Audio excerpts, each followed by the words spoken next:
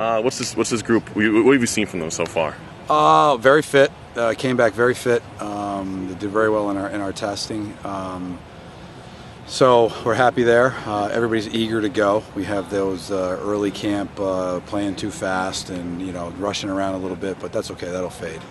Everyone's ready to go. There's a lot of guys working hard. A lot of guys came back pretty fit. So it's just the second day, but we're already starting to get back in the swing of things, get our touchdown, get our movement down. So it's looking good. We all came back pretty fit. Everyone did the fitness test pretty well. Everyone's looking pretty sharp. Soreness is starting to kick in, but make sure you're getting the ice bath, getting treatment. So it looks pretty good. I mean, we're going to hopefully try to be as solid as we usually are, but this year I think we're going to look to try to get more goals. I mean, my freshman year we didn't score a goal a game. Last year we were a little better. I think this year we have a little more firepower up top, so hopefully they can knock in a few for us. That'll make our job easier in the back. We just always start with a foundation of defending, and then we do the attacking from there. The defending is the easy part, so it takes longer for the attacking side to come along. So we always set early in camp, we set the tone with the defending piece, and we'll start working on the attacking stuff this afternoon. Coach is looking like he's trying to instill his defensive mindset in you guys early on. Is that kind of the way training camp's gone the last few years? Yeah, that's how our team's always been.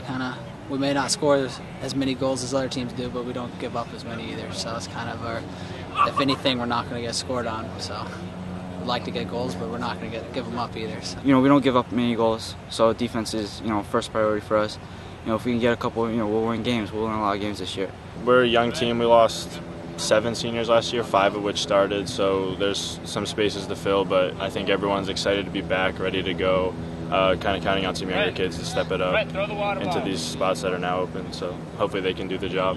There's a lot of new guys this year. I'm really the only returning guys, but we're starting to fill in some spots. In the spring we worked on them, so we have some few ideas already, and shouldn't be too different from what we've been in the past. The guys are stepping in. They've been here for 2-3 years now, so they're used to playing the way we play, so they're just stepping into a hole they haven't played yet. So, well, we lost 3 starters in the back. We lost 5 total.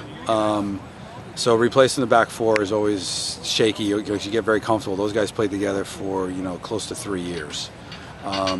So we're comfortable with what we have. We just got to get them reps, let them play, and get used to each other. We have a couple of young guys that we think may be able to move in. If we can move them in, it gives us other options to play some of the guys that are playing there in different positions.